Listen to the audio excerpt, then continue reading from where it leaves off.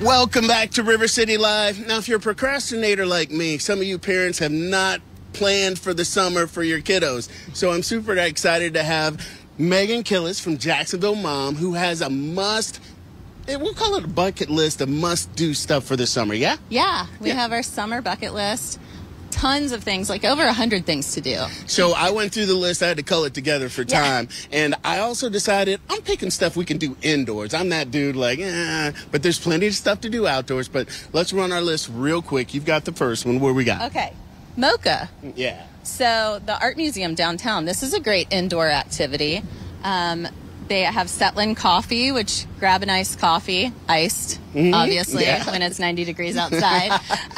And you can explore the museum. They also have some fun, like, workshops for the kids and things to do. And if you want to drop them off, they also have a summer camp. So. Oh, word? You're going to just drop the kids off and keep it moving. Yeah. Well, we're still speaking DIY from my end. So Lowe's has a DIYU, and that's an opportunity for kids to come out. And they can get, I don't want to say get their hands dirty, but get their hands dirty, actually put them to use, get them out from the screens and do it a little different. Also, Home Depot has their own version of it. There's many different workshops with their group. And they also have like a STEM program as part of their Home Depot aspect as well. And the Lowe's one, you get like badges, and as you do different workshops, you can even get like a toolbox. I mean, and that's something that kids today, they really could use. I'm a big proponent. Working with their hands. Yeah, I'm a big proponent. Like, so I got the Diva, and I'm like, you need to know how to change a tire. And she's like, I'll just have somebody. No, you need to learn some life skills because not everybody's going to be able to make that phone call. I'm saying. So I say we go bowling.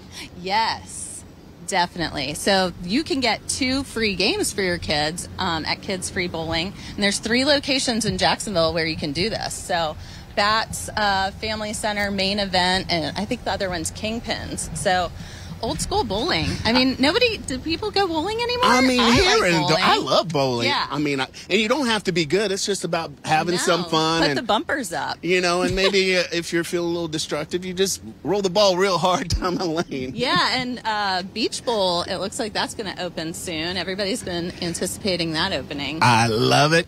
I'm also about kidpreneurs. So, you know, this is an opportunity for you to teach your kids how to start a business, maybe something a little different from the lemonade stand. So if you go to Jacksonville Mom, you can find on their website, they've got like little tutorial on how you can start a business.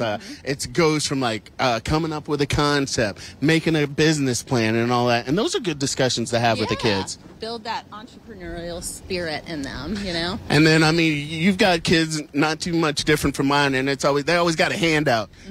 Make your own money. Yes. That's what I say. Yeah, put them to work.